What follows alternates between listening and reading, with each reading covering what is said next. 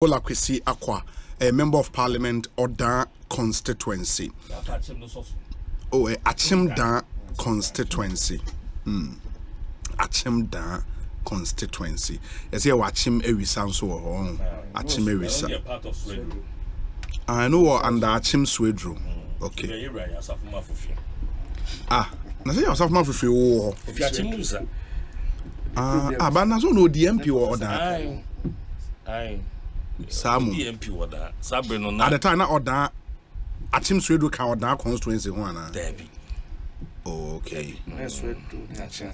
Sabe we share the Bobre ne Bibiana Odimu MPP when they are other people thought it's why say Omunyana ya man kwan na omedie dem eja so your pride ye ho say nya finance minister we hoda ewo momo ho jama kunya na ehu oda kunya na ehu na Achim Swedru na Kennedy wono na Kennedy wono eh Mate say papa bi person contest you face you na nkwanim I want to face you you face you ya controller yeah no, that's your controller. No, so you're controlling account. I'm a super phone one, no friend. Maybe him so I control account. No, sorry, sitting controlling accountant general. To be resign. Obi enim. So the one can so be DMP. I'm not for the air to go. On can so be DMP. I want one and so be DMP. Honorable. Anyways, what was also be DMP? Yeah. My influence here, yeah. Sounds like James Kwabnabon for PhD or managing editor Emma the National Forum newspaper. On a long leave. The paper is on leave. Now the paper is on leave. Yes. Okay. Very well. We say congratulations to Asempa FM for the wonderful program on road safety this afternoon. I, however, wish to bring to your notice the gross indiscipline on the Tema Akosombo stretch, especially between the Ashaiman roundabout and the Afienya toll booth. The main culprit are the military and the police and immigration officers hooting everybody out of the way. The trotro drivers also use unauthorized parallel routes, all converging at the same point. You can imagine the mess it creates, leading to long hours of traffic jam. We need help on that stretch. The police who sometimes come to help converge together and converse while the indiscipline is going on. We call on the MTTD director in charge of that area to sit up and do his work well. With this wonderful initiative, I'll personally update Asempa FM on the happenings on that road. Thank you. We're from a senior citizen on Pesiyadinidin. But that's a major issue. That indiscipline on that stretch is unbelievable. Okay, I'm told, sir. Obi, Mr. Kwesi Kwenin Bosompem, incoming MP for Achim Swedru, I'm told, constituency. Thanks for doing the listening as always. From your friends and your loved ones. Kwesi Kwenin. And not just a interest to Achim Swedru ne dorsum. And apart from Kwesi Kwenin, no, you're also a different person. On the controller. Oh, no, the controller, no. Hey. In our elections, you know, in primary say, baby, Achim Swedru is a place to watch. You have you. Oh, you heard it. Quit to Sambo. Why? Quit. My catch was a Sankofa the MP. Sankofa the MP. Huh? Yahoo! It was have a yet. Send him have a young lady and murder. Who did the agro? Sankofa the MP. Now we cram with the man, candidate Jones, no, I face so them. Yeah, Master Jones. And I'm besides, and is the candidate Jones. And I'm besides, the last time 2020 elections. Achimda had the highest in percentage votes. It means that Achimda NDC and a rare cry of all the NDC in Eastern region. Fortunately and unfortunately, almost I got to Abadan. One massa, unopposed. Oh, nipa no ɔre no. Say gidi na amanfo gi wo mu no. O na wo ba. So what you say? Ana ɔyɛ fresh. Na oni baggage. Enum twa kese. Me ni nyina dey fresh. Say dey te enum twa kese say dey Dr. Baumi aye dey. Me ni nyina dey fresh. Say o ma hu ne ekoso. Da bi na nka mo fo bi fufu am dey. Nyori ye no. Nyori ye ekoso ofom. Nyori ye no. Oh, enum ne ekoso ofom. Efom nyama. Obi nyori ye no. Enum ne ekoso ofom. Nyori ye no. Prime Minister dey omo de be ma no. Ade ti no de baba. Because baba atuba. Baba say na party mu. Obi baba atuba. Your party for now. Baby ehuru. Baby ehuru. All around you baby ehuru. Ba odan ye. Odan is stable. Fala. Na say kojo honso adwo. Kojo adwo. Achim ayere. Enjo say. Say asin say obi be contest primaries no. Kofo bi de na mase. Oh, na say dem fa. Kofo na mase. But kojo is strong. I don't know how who say wo position. Eti no mo am kita appointment akese na nketo nyina obi ape ba bia fa. Obi. Da bi na say oba ofase ayere bi be contest. Control account general o koye den o koye den. Okay, then say. And control account general. Okay, then say. That's the most important. I don't know. For the want of a better way, the most important, in my view, government institution will probably be the Legislative Assembly. No, now say you govern with policies, and that's where the policies are made. Oh, Minya, you see, where I say is Shano. He besides say farmer, any teacher, any doctor, when and the Juma who here. This is the kind of argument I say. Could be it who is at the end the most important? Oh no, men can say it be important to see. So that make us because hey, now we are controlling a country general. Say na usro say abansa say bantin one. The future will gather a lot of experience. How between the akwakobo in policy making. No, in policy don't need to be. Obia with aspirations. Omo throw policy na kasa. Most of them are not in parliament. And people tell you. Omo throw policy and kasa. Most of them are not in parliament. And friends and impono not Ghana and Kwa. If I call civil service, you have one of the best experienced people policy, no. And civil society groups. Yeah. Any idea? Oh yes, and bill drafting. No, by the end of the day, in terms of the parliament. Yes, but it goes through a process. He said delete. But to initiate it. Now one who said there way space way gabo. I'm told that Papa no the retirement as controller. Hey, there's so problem before. Apart from that, opposition. Opposition is also aspirations. So that's it. Your friends say upon Kruma will say. No upon Kruma will say why wouldn't you oh no upon Kruma hold them and Kohana. Oh now because upon Kruma they will be there too. Okay. Oh please. Okay. Sana na ebimuya complacent. And you're complacent. I don't think Kojo has been complacent. I don't think Kojo has been complacent. You see, sometimes we try to look at what is happening on TV. Yes. Yes. No, but he's almost always in his constituency. Grounds no. Koshe from. For me, okay. For me, okay. When you are Chimansa block no dear, and Manati de Guso, we are solid. Who ye Eastina, just in the Christian. A chairman name. To the new horse to say, let me ask you that or your block also. Sir, Uncle, it may be the other big case, and one said the poor re the whole Ghana. On my side, about on the Obi any film so about sometimes repeatability. Obi. So when you experience you must come. I feel over your man was 79.45. You're 90%. I'm telling you. Oh, 2024. 2024. I've said it here. 90%. I mean how? Chairman him. Chairman him. 90%. Wow. Sukasa affordable luxury housing project is on. It's been rolled out big time. We're real affordable housing. Now, Omar Dino F, the finishing quality. Adaini bi East Legon Hills. It been so a mensa and more money may mensa and drive and all throw a bribe pona. You would see it. Adaino F, Papa Sukasa, Udruha, a born so. almost 3-bedroom unit with an outhouse, no, a shas here from 97,500 USD or its prevalent CD equivalent. And almost 4-bedroom unit so with an outhouse and also shas here from $195,000 or its prevalent CD equivalent. The amount of various convenient payment options into unisikani boom kra, yebema on shishaya muetia and kakra, kama.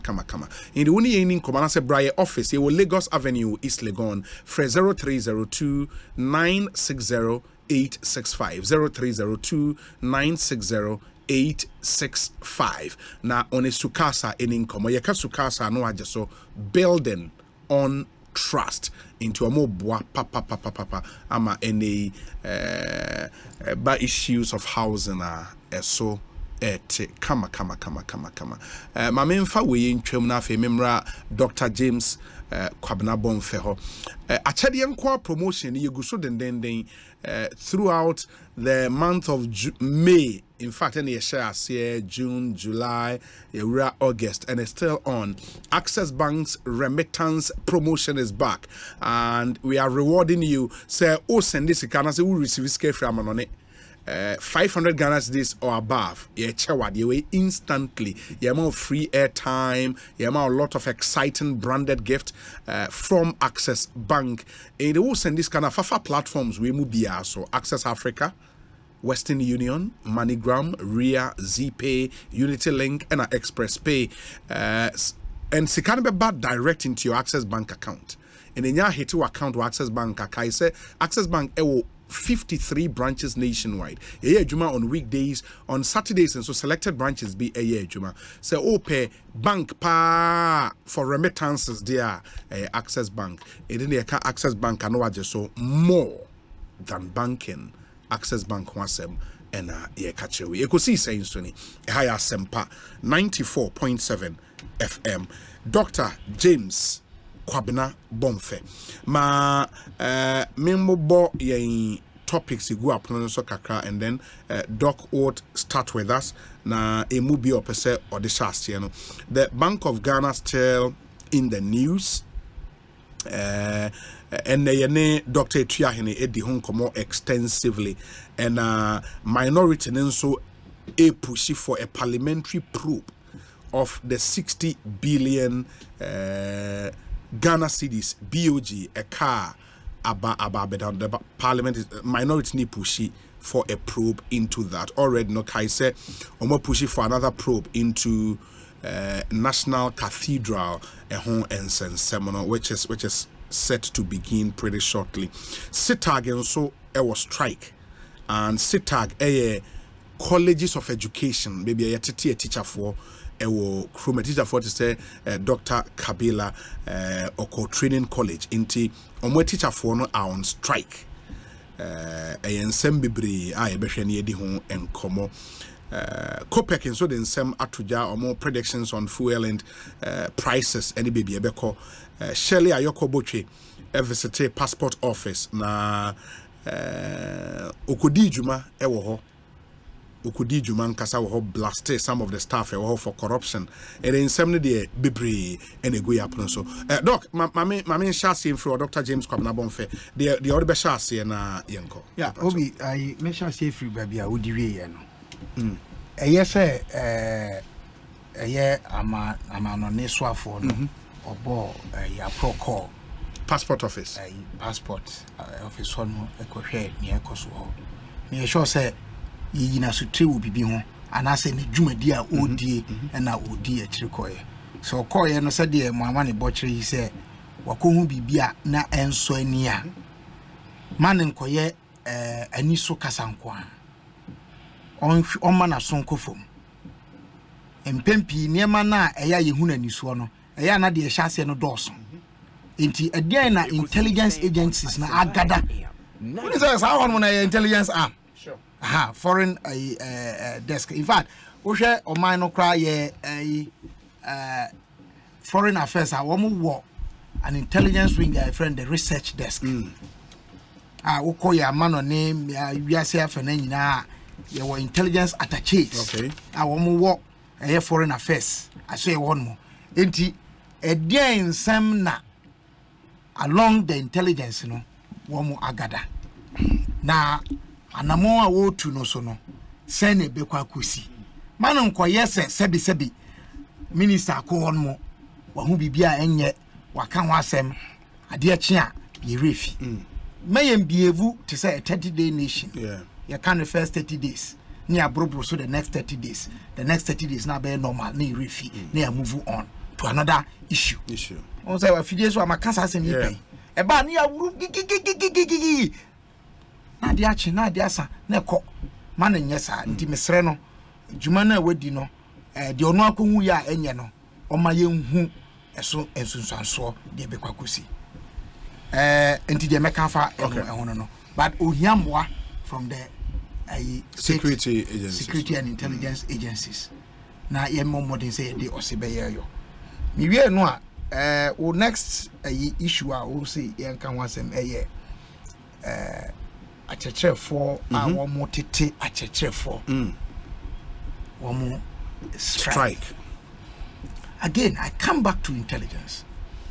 Obi kakra mission free asante ni gonja at the academic level in governance. Ya wadi bi a friend intelligence. Eno ne ntuma ekuta amamwo enhihye omanfo ene womun hemfo ene abusuampani womun kitamudie. It is a fabric that holds governance and government and citizenship relationship with all these institutions and actors of state. It is a intelligence you are in trouble. The intelligence is an octopus. Even to save the government from itself if it is in trouble. And then in Kitamundia, ye didn't wo if ye sabi, and ye anisa say otoko koso asantehene and I say yagbon ratina drum. No kase onim de koso da boya abra otida mango and I say onim de koso my friends e bosontwe abra otimanhia etoda wo se nananom na aso da ye nananom so da ye but wo won krofo so etie wo fom ho be ka kire no na wo be ka kire no so a sabi and now say wonu wo so I say wo den nsem o beti be ye adwumanti no on theatre ho kakra like ema ne nche potu ho anamo nti eba ne say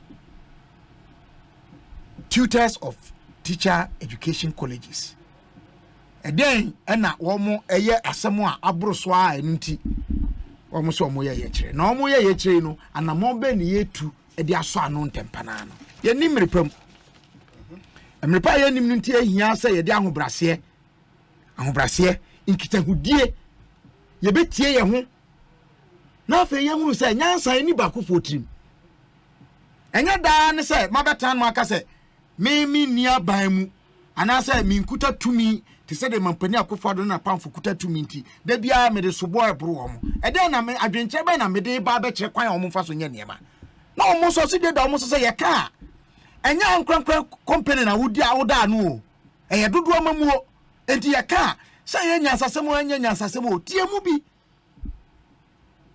the burden of democracy no say public nti anya won kwa unsusuye betwa fantastic but ye ka tie yeso de ne kakra na fa ye susom nti aye yensom eni nipa na no na me de sre achecherefo no so say asem bia se de adini bia no nipa no na ye de ka nti yenko abra ya bo po ya kuma mu se ya pese ya koso asem na no enye se twenkyerachia ye ka ne tan na ye ntie de obia ye den eka ye ne sa emmoa obiara ntie no so de meka fa ho no na mesre ayi wonum a ye omo emso omo nyina wo governing councils and I said there's one unified adi womo mpanifo na eti no so no womo entu anamo a ebeboa ama eno nso ebia bibia e wo bia no yaso ano obi patron tumu ene ehun keka ho afidie so me kai we should be prepared. Times are going to be harsher and harder. The world over. And near Messisa, Nipa bedi tro, nyame ondi tro da.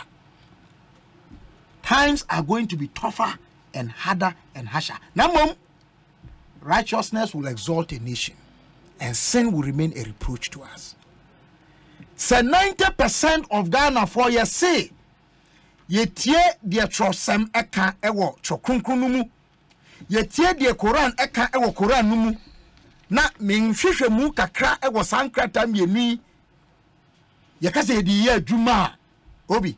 Nema bebre won mu a esi ye ho kwan wo man wan mu a eso be brase ye betimi atu patro mu amana kodu de den but Ghana for ye ho nkire ye if you say tumfo na otumi ade nyina no obeboa ya ama yasoso nema ama ya te house nema no bebre won a ya na ye ma no ye den edoso. That's a problem. Yes, there's a problem, but we hiding our problems. And then you're hiding your problem. There's no trust. Me ka say the OTA or the OCTA no. OTA who say the OCTA no. Me was say the missy who the world see me. You need to cry try ho. Apart from say you need GD no cry you need try hunti a depend lack of trust no. Answer na you need your dog. Only the tia sorry them omu pia or the bibi bunu. I sorry them cry di bunu. I saw for dada sorry ma dada so for. Oko ifia enyemfo dada wo manfo o manfo so dada enyemfo efemu agudie hu nsemi ye se o man nyewu bibi enso ye hyakuntu na se ane wonu mu efa kweti kwan so tu adie kana na se wo mu metu ababa de na watumi aso ano ya ye se ye ni animu no so a ye de ya no kasa na ye nti me kan beti se fango bo enye no nko a eniema bo odwa so enya de beba fomu bekosoro na mmom ye ma ye bra etinetine kakra ahoden aye di betimi abobra pa no eno so ebedi anim ama ya ni yie obi de me di wie Bank of Ghana and sense ma ba again metia ya na ha me kakra 1992 constitution afiwe ena onya amfi aduasa nti ya kame mami nka bia ye di ye adwuma adi mfi aduasa ensa ya sachira mu kakra through decisions of the Supreme Court any parliamentary legislations no ade ya itimia ya amendments bi no wow what I say ya nye referendum fufu bia inchinji ye me ya said the attempted referendum of 2019 ya mana maso would have been a big but no so called down but obi uko kan article 183 no share the act establishing the Bank of Ghana. And so from 96 no, 98 no, yes I amended in 2002 and I amended in 2016. O ma kwanchire. Minyin ni se obi wa hoden ebro emrahye badwaso. Se okase opese ohwe bibi mu a ontimi nkohwe. Otimi set up ad hoc committees. Ehwe bibia mu including issues that involve the executive. Bank of Ghana no akoye me van say a stretch of the executive. They are not beyond accountability. Se bibia koso hormona anko ya. Yan fan shares kwai so. Na ye ni akire. But yan hyehyɛ no ekoye se ye to amamra na twene. Na yakoye de ye pe a. Na no so ye create further problems. Embo obia. Obi at this stage no it is not time for damnation or vindication. It is not time for damnation or vindication. Say Obaka say, ye can yo. And I say, where dear one na no, ye dear ye huson. And yes, habri no money away. Or my say, I say, we in your etrisu. Nebia de ya mi soon one say. Sabi. Me de ma ho abefore amanyosem a madi amanyosem achi abedru pempenso bi ama manim abeto dwai ba bia wo befa bia so na me ni amanyoko mu mfia miensa so nie eso amanfo hu a amanyoko bi wo ho no ye de betare wo kan wiase mu nsa nyina ye wo de besi aka no se na wo yinti o ne a wo kent oze bia said you can ninti. Oh, I'm saying even when they meet you, I'm talking about when people see your face. It's not about just what you're saying. I'm saying what I'm saying. Some they are making Oliver Kevo Utianui, Aswa Uditi. That's what I'm talking about. And you're careful. People in public life. Say you go public life anymore as you say. Obi our public life be a dishonest. Obi our public life be a comfort. Obi our public life be a sabi opening kwa. What can we be? Me can we be? They make can't no. Meanwhile, what minimum you say? Yes, you only paboni for him said I will on them where you was of war. One can of cradle. You were one as of was a canocre. And you want Obama you say Musa Sebi. And the debate of crack and I'm saying I settled her. It can be subjective, but it is also objective. It is also objective. And if we agree on an objective bar, say your mom ran your constitutional we need to be faithful to the dictates of that constitution. And it's a constitution that a prescribed route. Now we now find the any prescribed route. You are not being sincere. You are not being faithful to the constitution. And you are undermining it by so doing. And to me conclude on Obi. Bank of Ghana and Samoa Yati. And they said woman and Amamrano said woman in charge of monetary. Nanomitie or being full Sikasem to Finance and Economics, Professor Bokwe. I hope so I got the name right. Now, said monetary management, no. Wouldn't work fiscal management what effect on it. Monetary for no any control our fiscal no so. And to what discussing monetary challenges. Now to fiscal no tnia ABBA enya. May conclude say Bank of Ghana issues na ba apono. Ene sikasem to tiensim bia ba atwam no. Again, braso say mampani obehwe sa sector no yi. Definitely. Nhihye ne anamontuo bi no wo no mu a oya me fi say ebema huye eni dede a wo ye man mu hanmo no abrase kakra. Amamu ankasa no uhia asumdwe kakra. Na dana hey, one Casaman your komu, hey, about outside your political party, hey, civil society organization, hey, SETAC, hey, UTAC, hey, far. You will never have the peace to govern. Mampani, again, an opportunity for you to look at it. The BMA say, in every problem, it's an opportunity to find solutions. They said that in every solution, there is a problem hiding there for you to create problems for yourself. A choice I will be making. The minority say governor and the deputies then resign. That will save the president from. Have they said Omaka how that will solve the problem? He resigned. Yes, saying or resign here. Replaced by who? Another person. Who?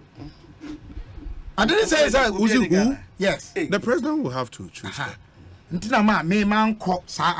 Okay. Hear me? That's why I said that it is high time for the president to look at that sector again. I don't want to limit myself to a choice, but definitely no, you run back to the president. So I'm taking the higher call. Say, it is a time for the president to rethink that sector. Make say, oh, minority for ya again. Omuma governor no kwa why na beba enye de mampani be say you know enti sa metuma mampani a many minority for no why na share the problem at the core of solving it. That's what I'm saying. Ndi ba to mampani very well ya to aba man wo mfia nan ye sre no mfia nan no enye de obeye nyina na ye bepe enu ntina ma ya ja atum say oye nema bi na ye ni nyi ho a ye nkasa mfa ho. They said the home and the money pound kwano. Saasuna free speech. The lifeline to democratic practice. And any say stifle free speech in any way. However, there must be responsible free speech. It must be guided and it must be safely secured. That's it. That's it. I mean, Doc, we are now honorable every parliament. No, the Ukra document. Wow. Documents. I mean, if we make a program, binti. Maybe no naja. Council control subscribe. Bobby, madam, buy Ghana. I hope say no problem. Yes. Dr. Kabila Kabi. Me 30 in the past, and he has avoided the risk of stepping on people's toes. And argument has been in conceptual realms and general realms and very, very philosophical. And philosophical realms. And incidents senior dinner as a hitting on specifically no context. Or as all the trend about from the discipline. We just at us and we just honor Dr. Eko. But Mayaman, I'll do that for him. Minia Obi. Yeah, I will some less. Come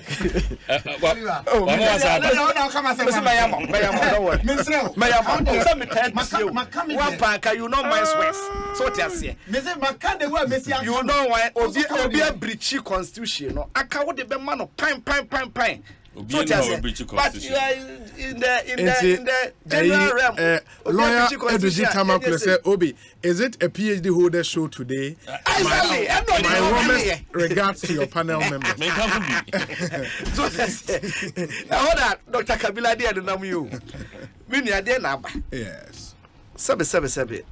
Or may you and I children mine. For me, near me, de Cassia, they say, Bank of Ghana. Na report no epie ehon enkomodia epie ni ade nyina no I expose aban we nense mebra na okakire.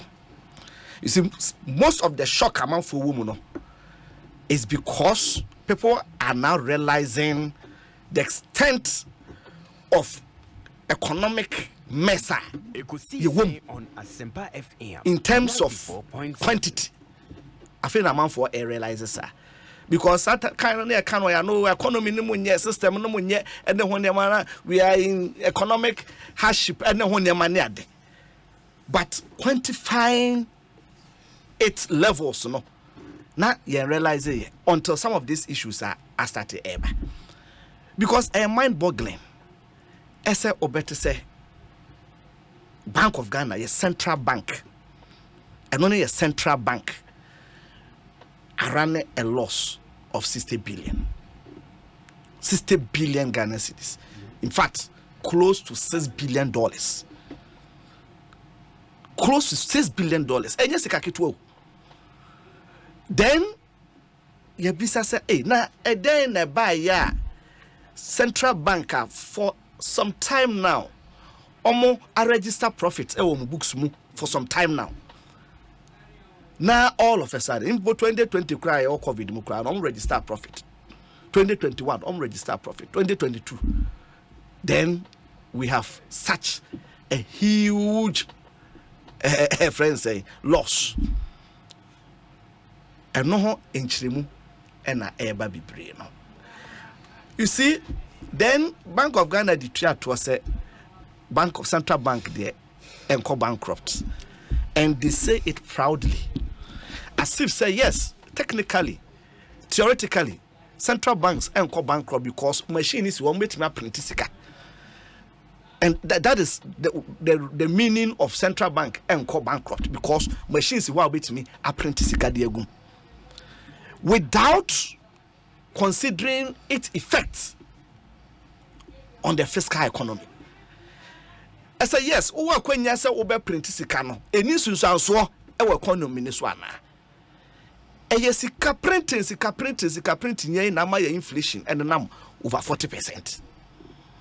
So it is not too comfortable. As so because oh, I register loss of 60 billion because we can still print money to run our operations.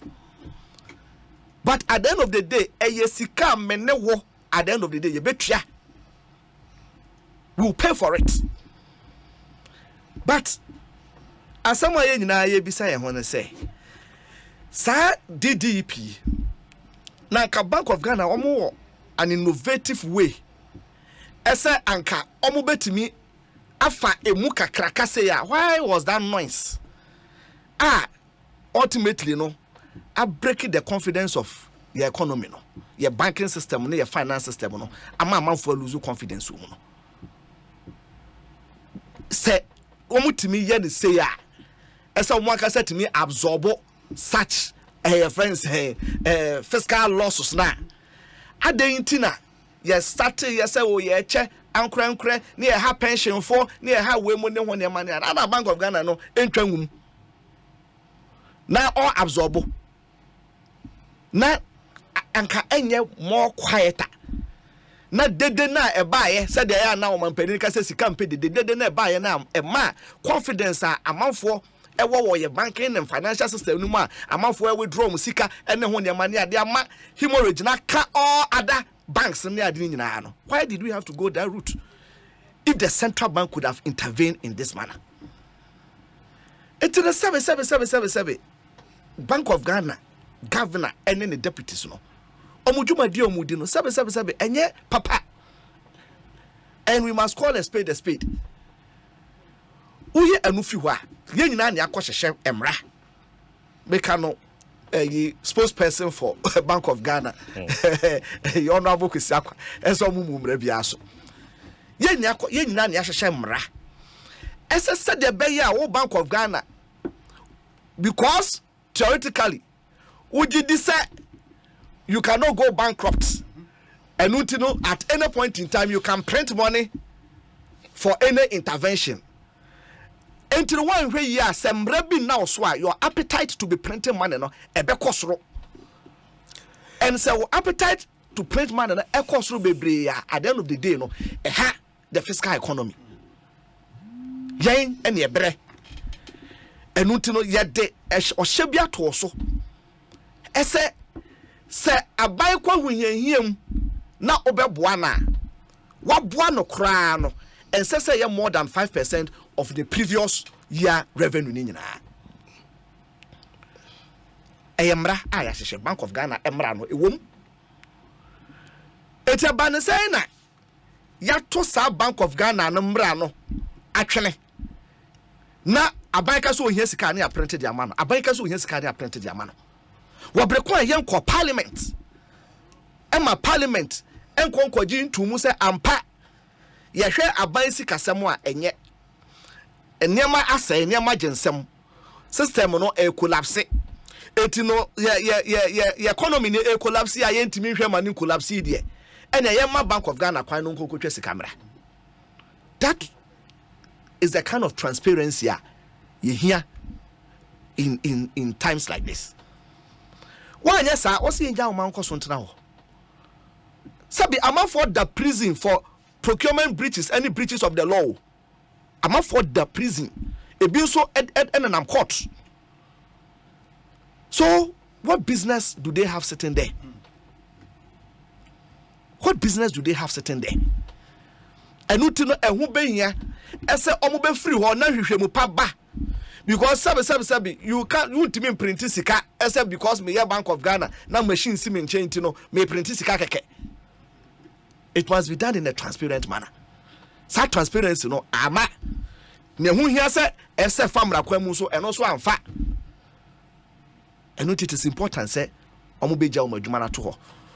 Se nanado esusu say oni obia said the catch yen say finance minister oni obia, because do you know what those things do? Economy no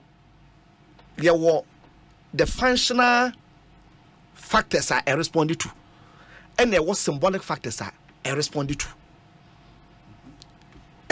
to signals, because a nipa esika ewu mbotom awmudi pie ababaye adwuma.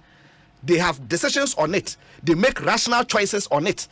As a misika me de kokoto banka menya ho faso di ma me fa koto ana se me ye no sisilia da pa de ni bia ebeboa me. So these are rational choices that people make, and until the sound of so they respond to signals.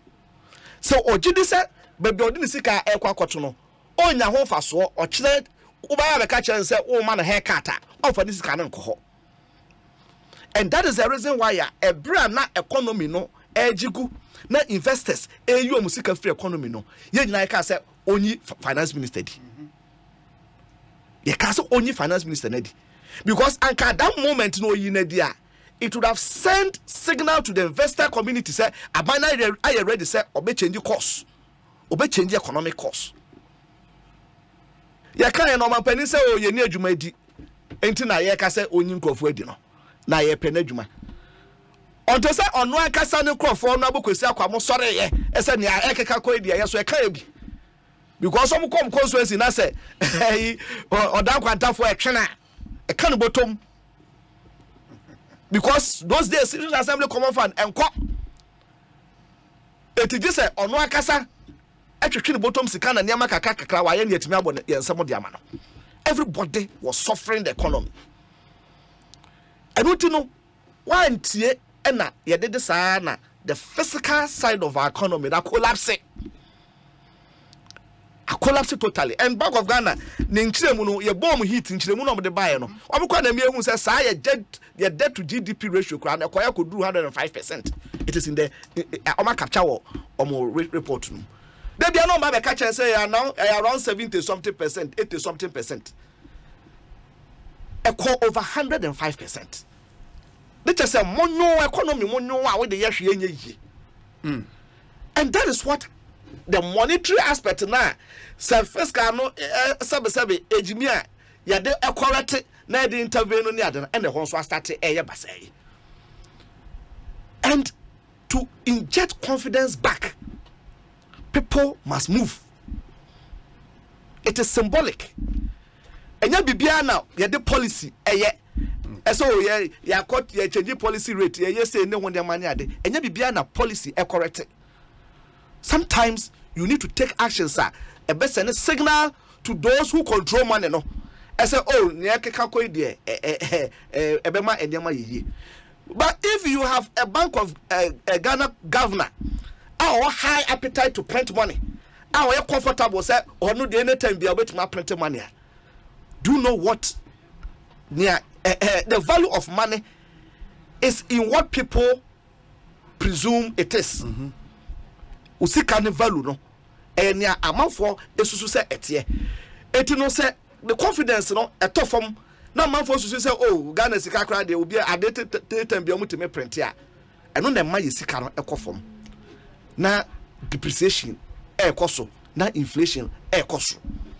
So we need to look at all this and not to say oh NDC minority for na kanti no emunya omo ye politics sabe economy ye nyina yetimbi ye nyina ye kodwa ba akoso enuti no so mampani no sabe adese no say woman ntimi ankasa nkyere na mo resign akaba now sabe kro bi so ayenimu a akaba this time mo resign dada.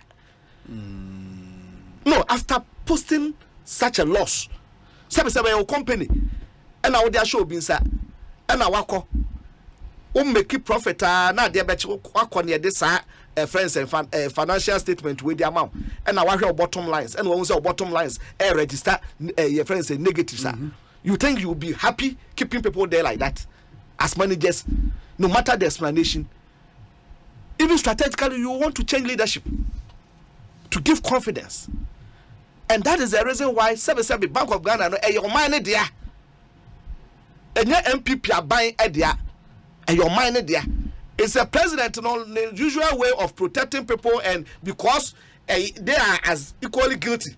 Because Bank of Ghana for statement no crowd say the Bank of Ghana was used. Abina used well used so to say technically where lies your independence again? Because monetary strength relies on central bank no independence. Say abina no entimi empiempia me boka we betwama me Jidia ye wo ewo mu no eye we independence. If say no wo do independence no ache aban no na aban no to be flow at any time print scabrem now de call ye way fi eka way no afa any idea where lies your independence again? Enuti no babia oman na edru no sebe the implications, you see, when these things happen, the implication is that you are even denying future governments of any possible intervention should there be any crisis. Because it's the billion and just some ketwa.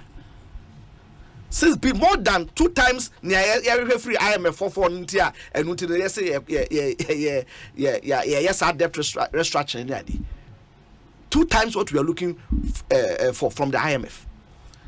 And until countdown myself akabaye 14 or 13 days. So mama 21 days. 21 right? days, yes. Akabaye 14 or 13 days. Now I must start to picketing. Now akwakoye Occupy Bank of Ghana.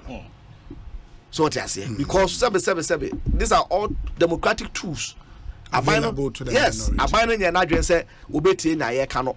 Bank of Ghana governor also almost omani wuye. They still want to be there. Ebia near allowance them more share compensation friends expenditure say tie it red then so be jade ato. You know, but it is affecting the economy. Mate. It is affecting the economy. Now, Miriano. Finally, 1 minute. Yes, we can a friend saying passport office. It is all any tag for near the a function of the economy. Because passport office crowd from NDC Abreson started digitalization of the passport office, introduced biometric, and then when the money they are every year online application, and then when the money they are buying by Oma Twaswa. It's no anchor before say more person started online. Oh yes, go and verify. Hey, go and verify. eServices.com. Go and verify. At that time, a friend said, Dr. Manebu, I'm a minister for communication. Go and find out. Go and find out. I mean, that's my fault. That's my fault. So BBBI I see under NDC, ICT. I'm aware. Under MPP, I'm aware. Is it the plan and I must start here and I said the actual implementation? No, the actual implementation. The actual implementation, yes. The actual implementation. And you're the forefront. So what I say, it's not the intent is new disintermediation. It be intermediaries along the way. Everywhere. And no from Guru boys, no, and no one your money. So what I say. But what is happening? Now when Oko apply, now books are shortage of books. And then sign money at dinner. People then begin to innovate around it. Because I can catch you say, oh, what application, what apply, your mouth appointment time. I say, okay, now take you biometrics, now we try a picture. After that, no, near amount data, Bababeju book, no. All this would me attract dates, no, any idea. But because books any available, any identity, no, just say, okay, who obi. Na nipa no nim ne obenya books need be the amount or print the amount tem, and that is what is bringing new intermediaries in the chain again. It is just like a Ghana card printing when their money again. Okay. I buy nisika or the Bama supplies. That is the basic thing. Supplies are there. Yes, and their money again now because of baby. I buy I cut the budget. Baby, sika ni honey again. Everywhere is suffering it. And lastly, on SITAG, ever since near Madam for lawyer Ufuswa somewhere, every year, NLC commissioner, National Labour Commission, executive secretary, or who say, oh yeah, government appointee, and that is very unfortunate. Oh yes, the attitude and in nature towards solving labor issues for some time now. This is the way I could be piano. He's on the side of government. On your mediation and also on your arbitration. Or call arbitration now on my abino timeline. Say on this so now bino end this way. Only they can't buy.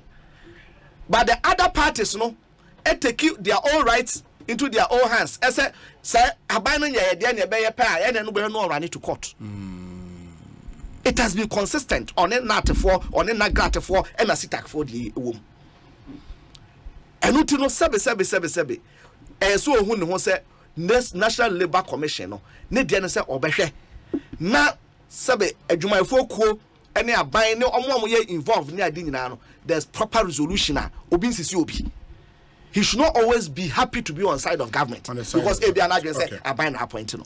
May I say Dr. Mark Oliver Kevo, Regional Chairman NDC. Honorable Mebacho oni enwie me mfan wie ewo SITAG bebia menua no ewie okay menua SITAG update bia ba na enne na wo so bushia okay in fact aban eto nsafre wo mo senka wo hia mo no mo tro se omunye organized enough until na by mom 15th August. And then 15th August, right? Until me shows by close of day, say meeting ba so nko then we should know exactly what happened. But you can say you nuanom a teacher for no which teacher for wanted to school no adie no woman aban eni ne ye. Womo any esuafo no eni ne ye. Minua sa omon komoyi enye ne Shasia che na abai wohwe chronology e wahasi sadaje na mi go through a ubehu se eniema mo to abai anim since August 2021 nyina no abai ahye de pepepe abai ediso se di aka omo se omo to atua no mo trafie no bibi kakra bi eno no abai ye ho hyehyeye abai age atum so obehwe mana ye adwuma enti se yenua no munim se na ye kyekere wo man na se enkwalai suku ehia wo mo because a teacher fa ye kyerɛ ma de menua saa atuato de ade abani one ye wo calendar period school for the so much school ehun adidie ni ade nyina no wo ho na sabri matena fie se munkɔ adwuma no ni ade no enkwala do school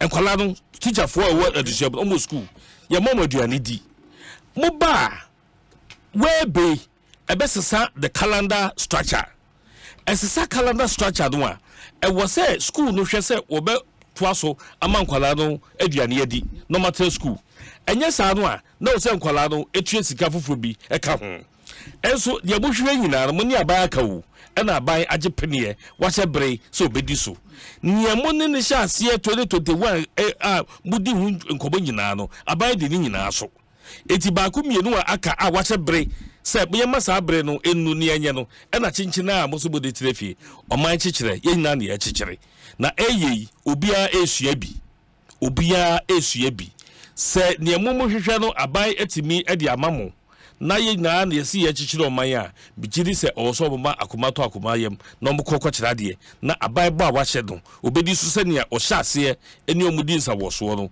wetimi edi so pepepe emfa no enkogu bi your passport office de no Ministry of Finance and Regional Ministry of Foreign Affairs and Regional Integration na one more public affairs anase bebia omo ehia public and that baby omni public this was war man for this was pa any passport office omo anase omadwuma ku ne man for this was pa the passport office the passport office bibi omo be bia no eti sa asoye no max anase man ko nanim na yenim senia passport ho nsam wo man mu no etie na abanya hodo atwa mu akwose ne menwa kan yi omo ye bi nanso ye ka ne pompon so ya hwese passport enhye be ko nanim a ya brisu yi ene ye etino obia hwese ye be ko yanim na yatimi aye na passport ho nsam no ho ate na uhwe mu a passport aye hia wo man mu ha nipa dodo a pre passport o man nyina no be 4,000 a day, but passport office is able to deliver about 1,500 and that's 2,000. It utubu say abri bia no backlog ewo ho machine a omode print here no wo munya abafodie bi na mayantie say aban ene World Bank mona yesise bi a omo muska no mato bi a che say ebe print ni ye pa passport buo so uhwe abo a yeje wo passport hu ewo Ghana ha be $18. West African sub-region had money at the next cheaper of passport near the $40. It Ghana your passport no boy dinya passport no boy no e wo fom pa na se ne be ya ban be hwe na goro boys no nyama no efi woni ade nti no uhwe passport office staff e wo ho no mu a nipa wo mu no omu bebe 20 to 25%. Omo maka nyina no supporting agencies. Talk about NIB, National Intelligence Bureau, NIA, National Identification Authority, Immigration, National Security, Police, Fire. All these are organizations that almost support my passport as you know edimu. na ehihye wo de se omo mo ye de ombekọ nyina no enka busumi nsie bia no ye yi wo mo na wo de foforo aba da ye hwe ye no ase ebia tena ho afi ifie mienu fie miensa saafo de tena ho no mo a enche bia no no mo adane conduita sa goro niema no efa omo so eti minister transi hunu se da bia wo so ko na oka kire omo se efi ndari koi asesa mo ba obi a mabio because esio eche to mu a ena akoye ade demand no wosoro ma kire say by half of the demand the TV supply into no tambia no ebi pe kwan on befa so a wo mu betimi ayesa into no senia oka say yemva ose enye oyo no minister no niabre pa ohwe utie de kasa no a na kire say ebufu show ewo mu pa because the biada complaint the biana complaints ehwa so ni baby odebaji na enuanyam kakra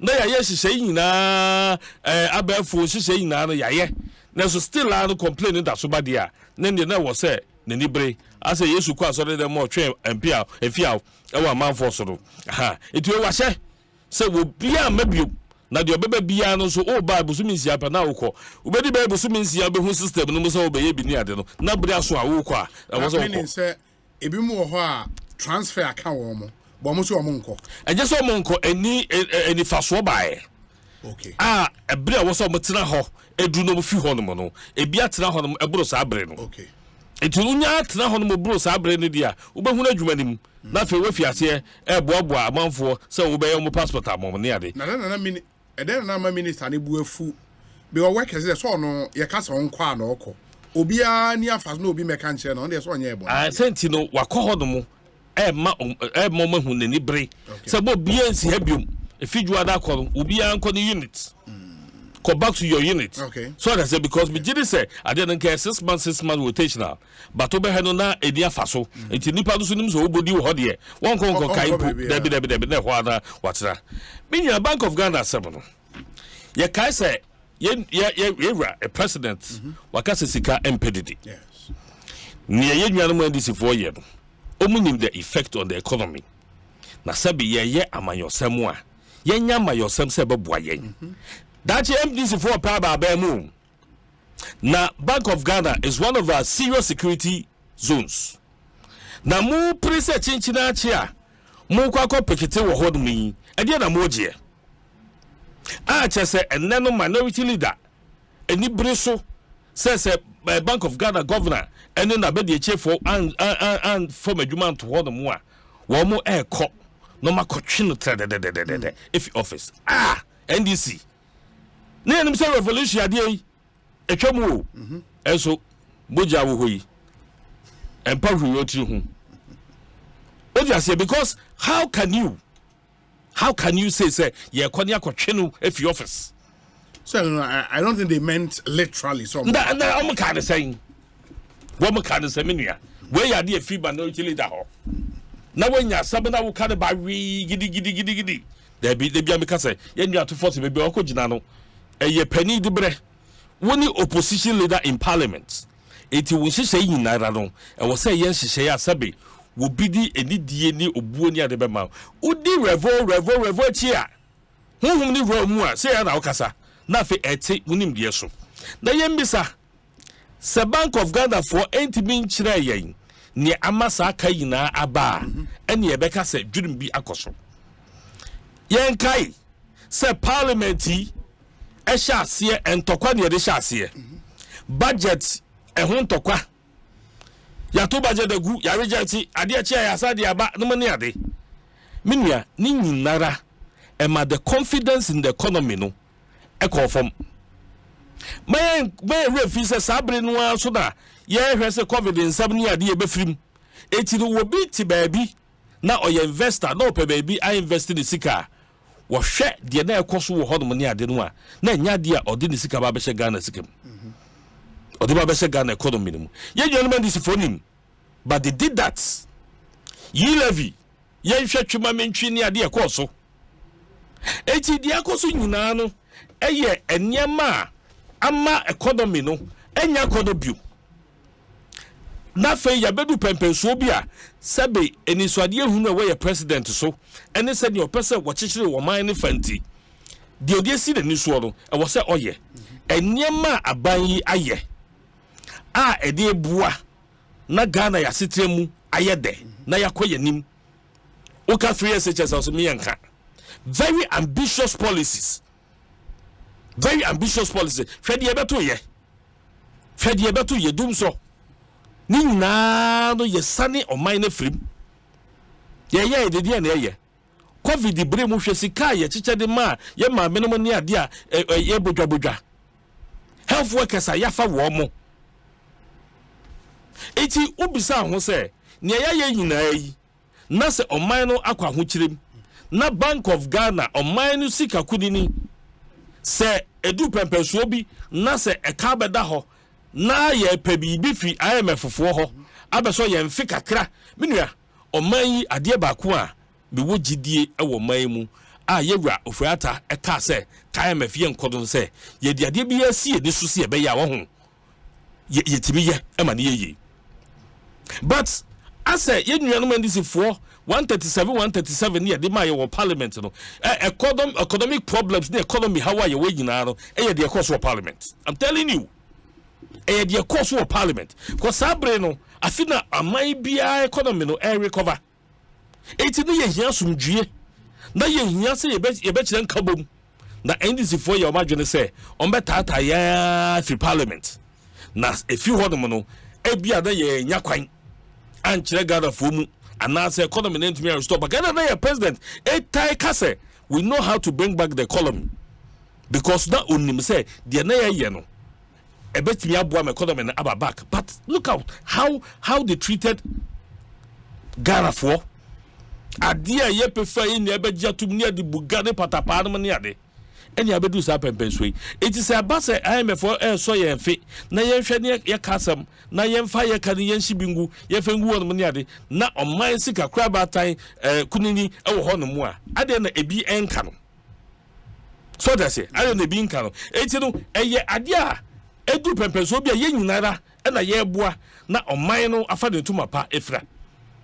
And ye kakrakra ye hunu se senya na dollar no so de tum mika gidi ade no enne enti sa bio petrol bu ade etutum rough off ni ade no enti sa bio for a very long time ye nya stability stability ni nyina no eye nhyehyeye a aban no eye senya be ya at the end of the day no ye nya kakra IMF for dey so ye mfe kakra no ye programs a ye di egu kwa mu no ye be koso aye na boa enti de omuka ye kwakotwe hwan ye share the various items a PA annual report of Bank of Ghana mu na ye hwe nchiremu a Bank of Ghana for dia ba what is on top what was it e dia pa na ko boni ewom e dia pa de ko boni wom.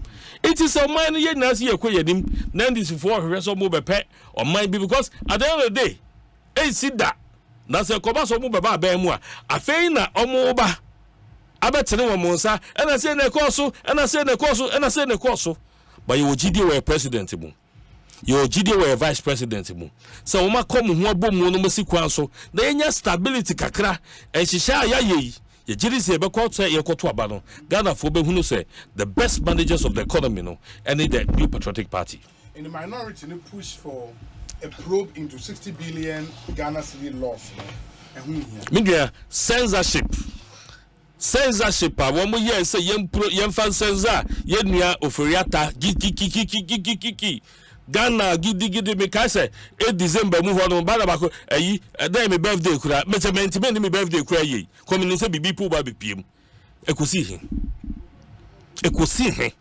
so eno na me ka say ya moa na ya magana fo ante ne masia NDC fo no efa economy no esre na basa no wate ne ha no aye de say na odi fra manfo ani na otugu amanfo ani da bi enne no ye hwe aman bia mu de ekoso na ye mfa to Ghana the way we are recovering so fast recover so fast aman bia yare oman bia koyade mu ena ya ma yeduro obia pedu ho aduro ena woyo yen yeduro ye no ama ye ho to ye ntentam ama ye ho ɛtɔ yɛn ntɛntɛm enti no saa probe yɛbɛka probe yɛbɛakɔtena se na ne nyinaa no ɛyɛ hu ne yɛde hyɛ Ghanafoɔ mu ɛyɛ hu ne yɛde hyɛ Ghanafoɔ mu yɛbɛwie no hwete sam hwee mpiem a hwee nkɔ piem Mate. In the Honorable Kwesi Akwa, any attending Kano, Member of Parliament for Achimda constituency in the Eastern region of Ghana. Earlier, Mote Dr. James Kwabena Bonfe Enka and Dr. Mark Oliver Kevo. Meaning your say Bunsu and Sana Merapia finally. Tiwi.